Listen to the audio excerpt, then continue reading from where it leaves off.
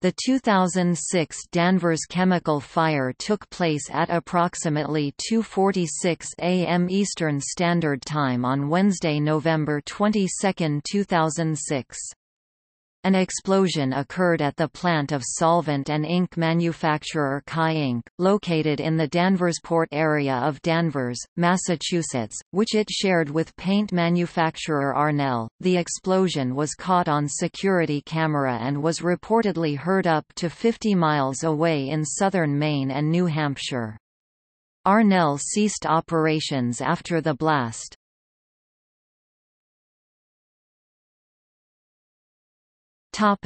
Cause. A May 13, 2008 report from the U.S. Chemical Safety and Hazard Investigation Board attributed the explosion to unintentional overnight heating of an ink mixing tank containing flammable solvents.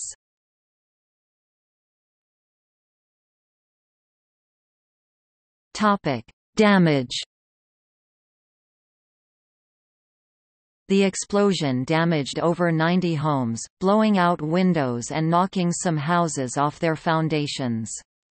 Officials believed that some of the more extensively damaged houses would have to be leveled and rebuilt. Some of the buildings damaged included a bakery, boats at a nearby marina, and the New England Home for the Deaf, an assisted living facility for people who are deaf or deafblind and elderly residents requiring constant care. "These people are extremely fragile," said State Rep. Ted Spiliotis, D. Danvers, whose district includes the affected area. "Many of them have Alzheimer's and other illnesses. It's clear they can't stay here long, but it's clear they won't be able to return for quite a while." Danvers Fire Chief James P. Tutko toured the area by helicopter and said many residents would be kept from their homes for the foreseeable future.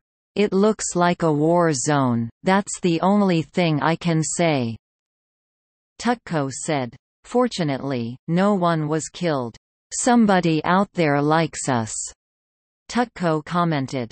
Finally, he said that determining the cause of the explosion would take days.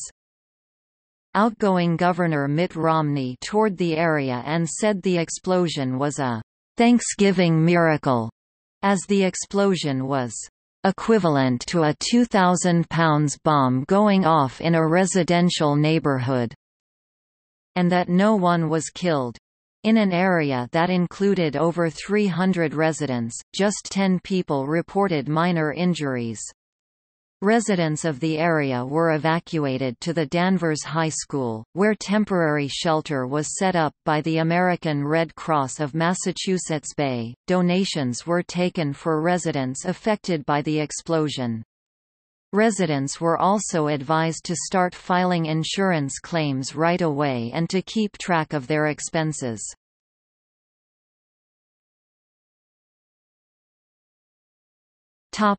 Environmental impact. There were minor environmental concerns due to water runoff of chemicals.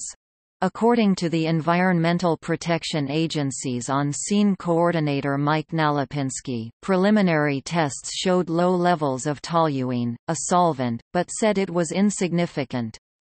Water runoff from the water used by firefighters left a purple sheen on the river and tests were conducted. However, the water is not a local drinking water supply, and the chemical evaporates quickly. Chief Tutko said there was no risk of toxic fumes getting into the air. An Eastern propane facility is located near the area, however, it was not the source of the explosion. A spokesman for the company said that although the property suffered some minor damage, their tanks are secure. According to WHDH television, a person who answered the telephone at CAI's Georgetown, Massachusetts headquarters refused comment, and a telephone message left at the company president's home was not returned.